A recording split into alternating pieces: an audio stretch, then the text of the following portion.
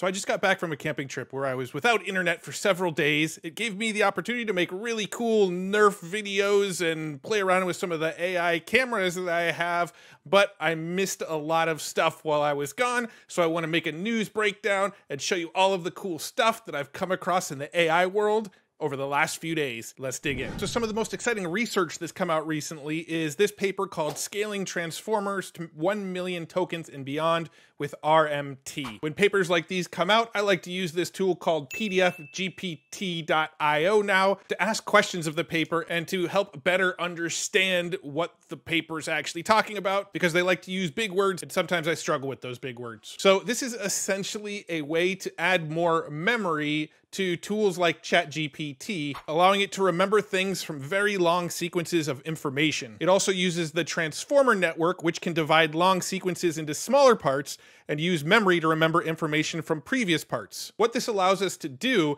is now use up to 2,048,000 tokens. So you know how when you're using ChatGPT or something like that and you try to paste in something that's too long and it says this is way too long for me to process, or it starts to process something and then cuts itself off? That's because it can only use up to 32,000 tokens in the very best version of GPT-4 right now. With this new research, in the near future, we'll be able to use over 2 million tokens. Now, the downside to this is it's going to require a lot more compute power, which means probably a lot more cost to use something like this.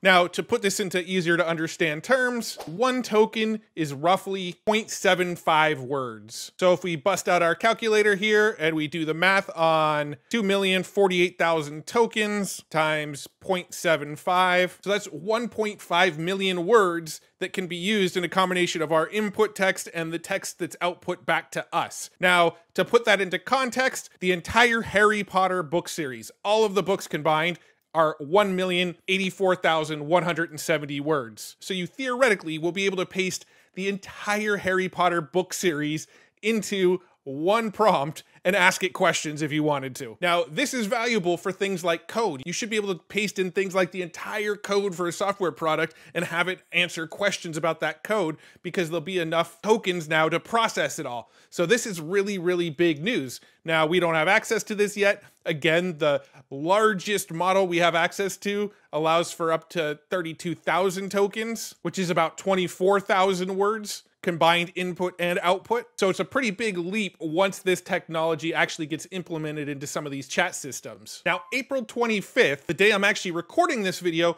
was a huge day in the AI world. It was just news after news after news. It was one of those days where it just seemed like something huge just came one after the other, starting with HuggingChat. Now, if you've watched my previous videos, you've seen me talk a lot about Hugging Face, where people can build and experiment and upload their machine learning models and let other people play with them. It's a really, really cool community-driven machine learning platform. Today, they just released their own chat platform based on Open Assistant's latest model. Now, if you're not familiar with Open Assistant, check out this video over here called a ChatGPT alternative that's free and open source. We talk all about Open Assistant and why it's interesting and why you should care about it. But by the end of the video, we kind of come to the conclusion that it's not quite there yet. You're not going to use it instead of ChatGPT or probably even something like Bard yet, because it's still very, very early days. But that model is now available over on Hugging Face at HuggingChat. You can find it over at huggingface.co/chat. It's completely free to use and it's also open source. But again, it's not quite that great yet. When I said who won the most recent World Series, it said the New York Yankees. How do you think they can improve next season?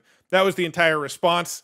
And the New York Yankees weren't even in the World Series this most recent year. The other thing that I find interesting is it gave the title over here, the Boston Red Sox. What? Now, also on April 25th, OpenAI put out an article about new ways to manage your data in ChatGPT, basically telling us that ChatGPT users can now turn off chat history, allowing you to choose which conversations can be used to train our models. This is obviously an effort for them to overcome privacy concerns that people have had about ChatGPT and what information it's actually saving on you. So now you can tell it to no longer save and hold on to information that you enter into the chat if you'd like. Now, a lot of people probably didn't even realize that when you use ChatGPT, any information you were putting into it was being saved and helping better train the model.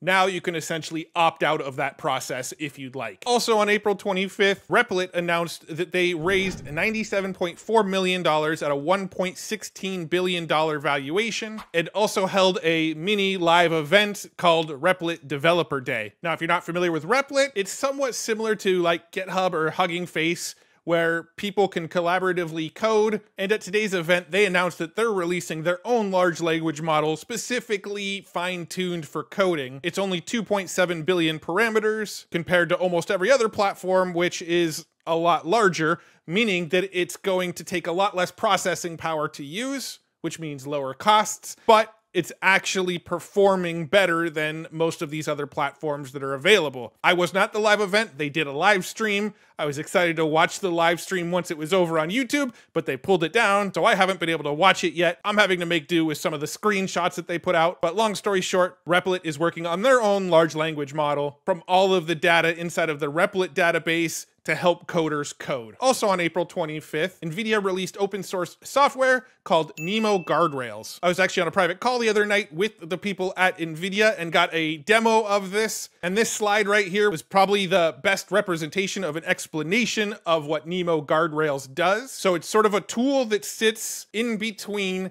your AI chatbot like ChatGPT or Llama or the Stability language model or Open Assistant or whatever language model you're using. It sits between the user and that language model, and it allows you to have a set of rules or guardrails, as they call them. So you can custom tailor a large language model for your business with these additional guardrails. For example, a user might go to your custom chatbot, ask a question that you don't want to give an answer to, and it will hit this guardrail before it actually makes it to the chatbot, and the guardrail will send a response back saying, I can't answer that. If it can answer it, then it'll send the question all the way through to the chatbot to answer the question. It's sort of a buffer between the user and the actual large language model, and you set the criteria of what can and can't be asked before the data makes it over to the large language model. This is open source. Anybody can use it. It'll work with any large language model.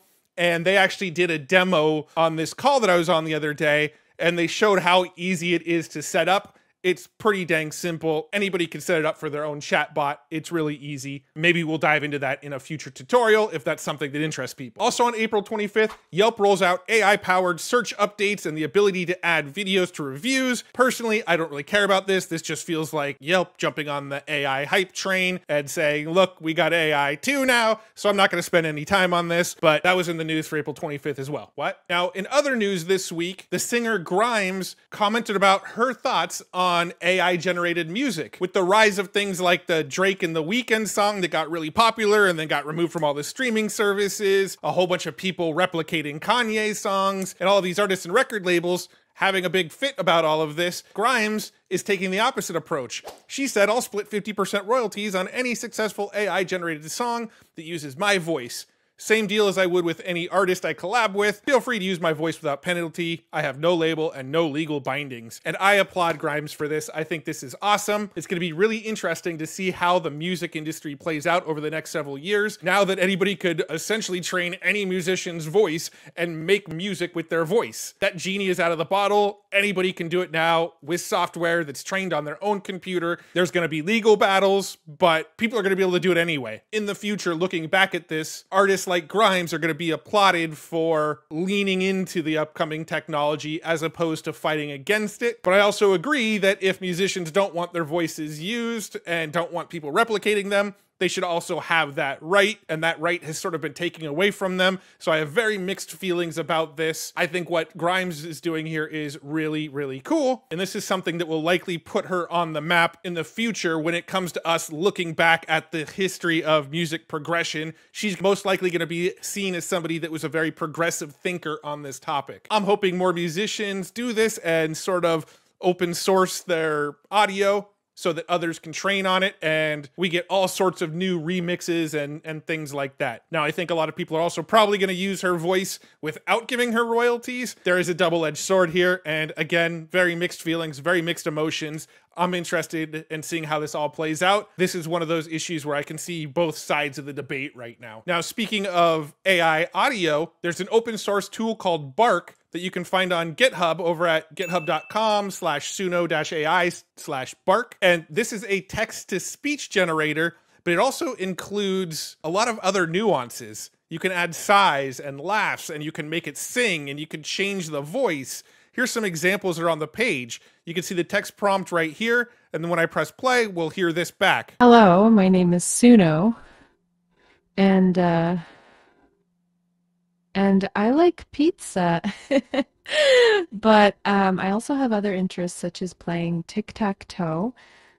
So you can hear there's a lot more nuance in the voice, and there's some laughing and there's some pauses. Here's another one where it actually switches languages. In the first part, it's speaking Spanish, and in the second part, it's speaking English, but it maintains a Spanish accent. So listen to this one. Buenos días, Miguel. Tu colega piensa que tu alemán es extremadamente malo, but I suppose your English isn't terrible. See, it actually maintained that accent when it went to English. Now, you can install this on your own computer and run it. My friend AI Entrepreneur put out a really good tutorial on how to install it. He does a great job of walking you through how to put it on your computer, so I'll link to his video in the description below so you can see how to install Bark on your own computer. If you don't want to install it on your own computer and you just want to run it in the cloud, there is a Google collab that you can use right now. It's real easy to set up and run. Just press the play button here under install. Once you get this green check mark, you can minimize this area. Then click this play button under basics here to do a few more install setups here. All right, so now all of the models are installed here and we can go ahead and generate something. You've got the basic model here, which was that one that we listened to a minute ago. We can change it to whatever we want. I could say my name is Matt and I like tacos. Press play here to have it actually generate and process real quick. Takes a few seconds to do that. And now we can listen back. Hello, my name is Nat, and I like tacos. And if I like the audio that it came out with, I can click on these three dots and download it. Now there's some advanced examples like the one that said Buenos Dias Miguel in it. You can change this however you want. You've got one where it can be a man and a woman, and it can actually change the voice back and forth. I would like an omelette latte, please. Wow, that's expensive. And then in this one, you can actually change different voices. Now, I'm not exactly sure how many different speakers there are, but we can listen to this first one here. I have a silky smooth voice, and today I will tell you about the exercise regimen of the common sloth. Now there are other voices. Let's just go ahead and put it on like English speaker 4. Press play to have it generate again real quick, and we should get a different voice this time. I have a silky, smooth voice, and today I will tell you about the exercise regimen of the common sloth. So notice how it actually added some ums and some like actual sounds that people make with their mouth in the text. Pretty interesting stuff. Now, I don't think this comes anywhere close to what something like 11 Labs can do. It still has a little ways to go, but this is open source. You can install it on your computer. You can use it for free, and 11 Labs is not. It's called Bark. I'll make sure I link it up in the description below. The other thing that has been popping up a lot that is really awesome is this Track Anything. It actually uses the Segment Anything from Meta, but it uses it for video here. You can see this Avengers clip where it's actually segmenting out each character in the Avengers and separating them and finding them all in the video. Here's a cool clip of Steph Curry, how it's just finding Steph Curry on the court here and then following him around as he moves. I mean, that would be really, really hard to do in something like DaVinci or Adobe Premiere or one of those kinds of tools, and this can just kind of do it effortlessly. Here's an actual use case of it for video in painting. You can see you have somebody doing parkour running through here on the left, and on the right, you can actually see the video where they were just completely removed, and it's following the camera along. Let's play it again, because you can actually still see the person's shadow. It didn't segment out their shadow, it just segmented out the person. So this is something that's really cool and will probably in the future be worked into a lot of people's video editing workflow, because this ability to segment out things is better than anything we get inside of most of the video editor tools right now. And since this comes from Meta's open source Segment Anything, this itself is also open source. So people will build off of it, iterate off of it, and it will only get better over time. All right, I want to wrap up with two really cool augmented reality things I've been really getting excited about augmented reality. I think augmented reality is the next big thing. I think we're going to have a big wave of really cool augmented reality tech and toys and software come out as the augmented reality glasses and tools get cheaper and cheaper. I think augmented reality is just going to be everywhere pretty soon. So the first thing I want to show you comes from Ian Curtis here. If you're not following his Twitter, I highly recommend you follow him. He shares a lot of cool stuff. He does a lot in the augmented reality space. I love all of the videos that he puts out. Here's one that he recently made where he actually made an augmented reality Tetris. So he's just sitting in a coffee shop here or wherever this is, and he's playing a giant Tetris in augmented reality. He said the total development time to build this was 1 hour, 54 minutes to build the game logic using GPT-4, and 6 minutes to build the game aesthetics. And there's this cool augmented reality game that I came across from Lee Vermillion, where he made this prototype of a really cool augmented reality game where you've got this tube of dripping liquid, and you have to grab tools from your little augmented reality tool wrist thing and redirect the liquid until it gets into this bucket. This looks like a really fun game that I'd want to play. When I was a kid, I used to love this game called The Incredible Machine on my PC. This looks like a augmented reality, futuristic version of that kind of incredible machine build something to get to the desired result. I really think this is cool. This looks like a game that I would play the hell out of if I had it available to me right now. But this is just a demo. This is just a proof of concept that he's building. Can't wait till I get my hands on some augmented reality goodness like this. I'm going to be sharing a lot more cool augmented reality stuff that I come across because, again, I think that's the next big wave that we're going to see. I think the combo of AI and augmented reality is going to collide, and we're going to see so much awesomeness come out of it. And I couldn't be more here for it. So excited to see how that all plays out. And if you love all this nerdy stuff, you love all this AI tech and augmented reality and extended reality and maybe even some virtual reality stuff in the future, check out futuretools.io. This is where I curate all of the cool AI tools that I come across right now. I'm adding new tools every single day. I'm keeping the AI news page up to date every single day with all the latest info on what's going on in the AI world.